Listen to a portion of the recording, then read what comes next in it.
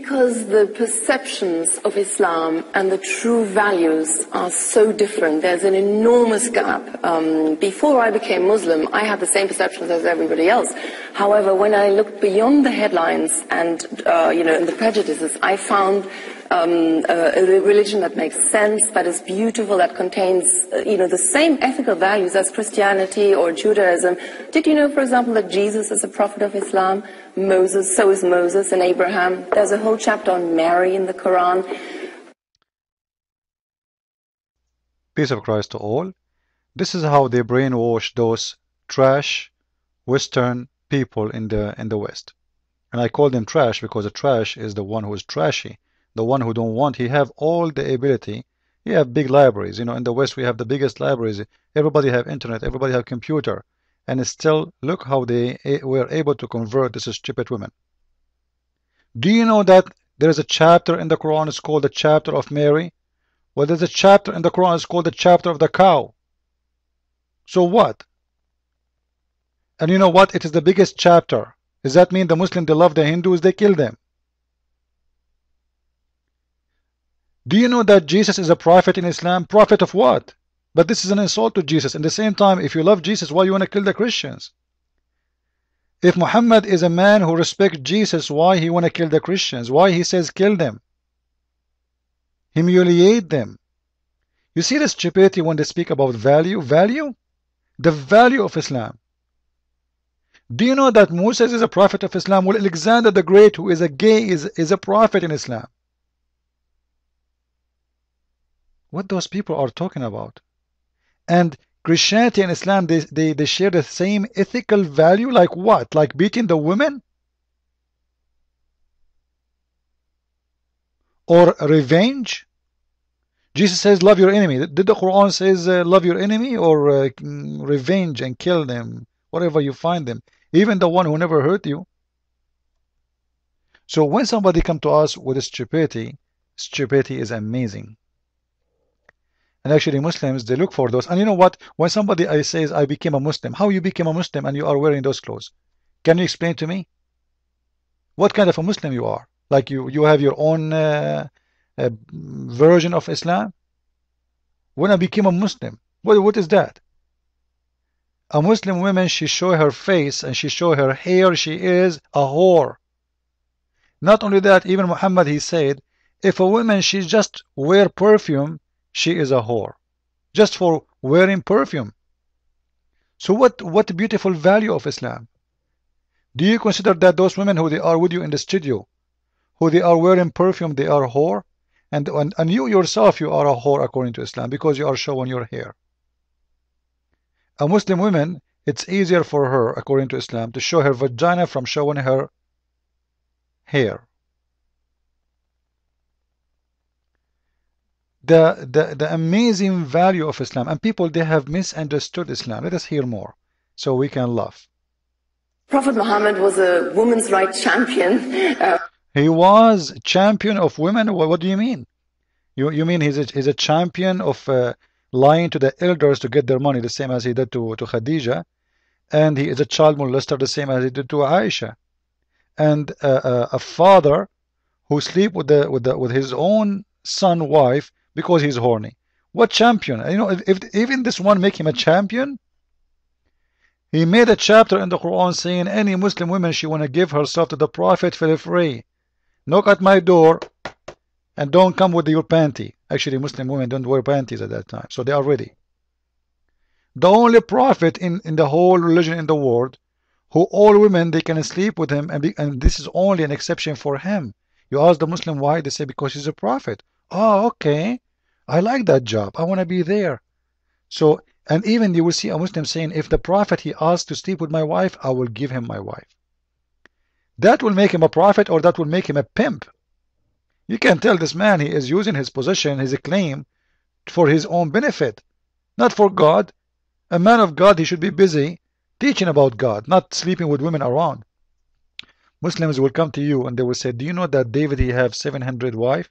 Well, David was a king. And David in the Bible says clearly that David was a sinner, and even God, he punished him for what he did. And even David he was crying for God, asking for forgiveness. There's a huge difference between a book condemn what David did and a book his God saying to him, go and sleep with them, open their legs, have fun because you are a prophet. Not only that, the one is saying that is Allah supposedly, and he's encouraging women that the good woman is the one who will open her legs to the prophet. MashaAllah. And the prophet is always ready. Actually, there's a story where a woman, she is ugly, she came to Muhammad and she offered herself to sleep with him. And by the way, they sleep with him not being wives. Remember, it's one night stand. So he looked Muhammad at her, his head was down. He looked and it sounded like she was very ugly. So he did not answer her. He ignored her. So he looked up again and he, he didn't like her. She asked him again. So he said, who of you can give me something, and I will give you this woman. He is giving up women. The women he don't like, he give her to somebody else to sleep with her. The woman she offer herself to him, he is giving up to somebody else as if he own her. He treat women as if they are a bunch of chickens. This woman, maybe, she's a poor woman. She said to herself, if I sleep with him, I will get guaranteed food and respect from people. Maybe she have children they want to feed. Maybe she is a prostitute. But you are telling me that this is something to be proud about? Yeah. This is telling me a lot about you. A social reformer. Muhammad is a social reformer. How is that? Wait. What a social reformer? Oh, if you see a Christian or a Jew in the street, beat him, humiliate him, spit in his face. You see, this is social reformer. So this is a lot of reform, making people hating each other. Or maybe, I don't want to talk about beating the women. We spoke about it a lot. You can search, there's tons of videos. Go to Mimar TV and see tons of videos speaking about Muslims teaching men how to beat their wives. They made books, how to beat your wife in the West. So you cannot leave, so you don't leave remarks. So if she called the police for you, they will not take you to jail because they will find nothing. They advise men to put a board under the panty of the wife, and they beat her with the belt. Therefore, the belt will hit the board or even a stick, but it's not going to leave a remark in her skin. It's going to cause a lot of pain, but it's not going to leave a remark. And you are telling me about value? Yeah, a lot of value. Environmentalist. We don't know all of this. Absolutely. You're looking puzzled. We don't know this. This is just not known. I think the true values of Islam are the best hidden secret, and it's time we pull the veil on it and come out. Yeah, like pull the veil. What about pulling the veil of women first? How come you don't have a veil? Pull the veil of it? So all those Muslims in Saudi Arabia, they are wrong about forcing women to wear veil, and you are the one who is just converted to Islam. You do not know even how to say 2 Arabic words. You are the one who know Islam, and they are wrong. What is your veil? Out and show the positive values. When I tell any of these things that I've just mentioned to my producer on television, you know what he says? My God, Islam needs PR. Really? Gisa Sagal, there you go, a completely different view of Islam that most of us have, as we heard it. Let us stop talking. We have enough. Let us show you some PR of Islam. PR, positive. Let us show you the positive of Islam. You can read the story of the rape of Safiya and how Muhammad, I was looking for a translation in English, for us we read in Arabic. How Muhammad, he raped Safiya, and he even have a man in the front of his tent. He was protecting the Prophet during the time he was raping the women. He killed her husband, he killed her brother, he killed her father, and he killed all her tribe. And he slept with her in the same night. Muhammad was a reformer. Muhammad was a champion. Muhammad is a man of ethic. How dare you? What kind, imagine a woman, she just at least wait like a week after what happened. He killed all her family in the same day. He raped her. What those people are talking about? Isn't it amazing? What about this hadith in Sahih al-Bukhari? Verse number 3, book number 43, hadith number 648. When the Muslims, they came to the people of Al-Ansar, And Ansar supposedly is the supporters of Muhammad, and most of them, they are from the tribes of, it's called Al-Aws and Al-Khazraj.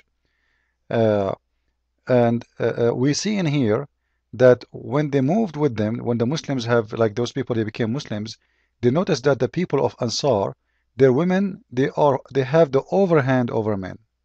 They have the upper hand, which means they are stronger, and even men they listen to them. So our women, they started like acquiring the habits of the Ansari women. Once I shouted at my wife, and she paid me back my coin, and I dislike what she should answer back. So she said, "Why do you take it ill that I?" So read the whole story. So you will see at that time, actually, even in the time of Muhammad, women, they have a lot of power. Not women, they are getting beaten. But when Muhammad, he came, this is the reformer now. The reformer, he made the men, they beat the women. As you see in the front of your eyes, we can go right now and we can show it to you from Islamic website, because some Muslims, they might say this is not an accurate hadith. Here we go. If you read in here, this is Sahih al-Bukhari, book number 43, hadith number what? 648. As you see in here with me, that women at that time, they have the upper hand over their husbands. And the Muslim, they fool you, they say, do you know at that time that they use to bury their girls? They hate women. This is false. This is false. Even actually, there's a new book made by a Muslim scholar himself, saying that the burying, it was not about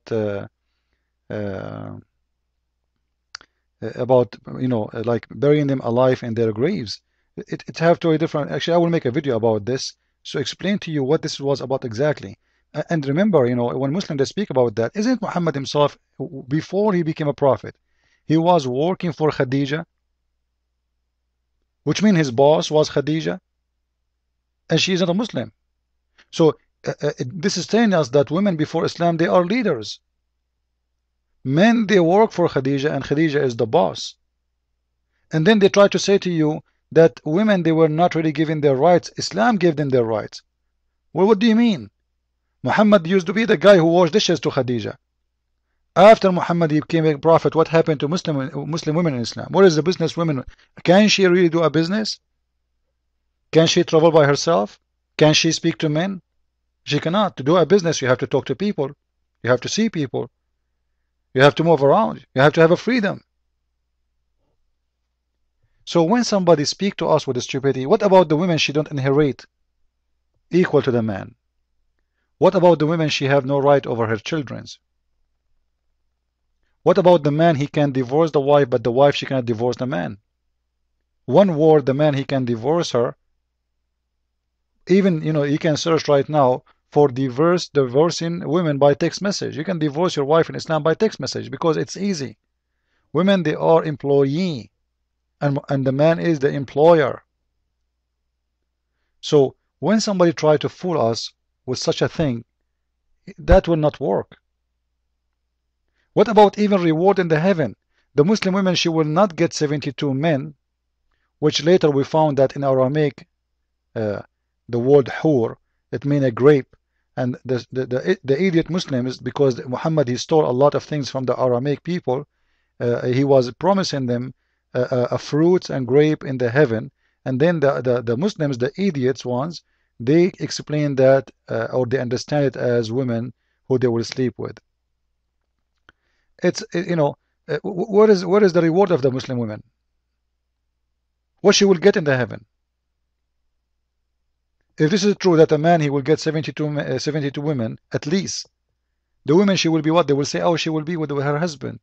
But the man have already 72, so she will be in the top of them, so she is one of her sex toys. One of his sex toys. So enough is enough. Don't forget, guys, to tell your friends about my book, The Deception of Allah, and now it is in Kindle. And actually, a lot of Muslims are buying it, and the number is going really high up. Thank you, and God bless you all. See you with more videos.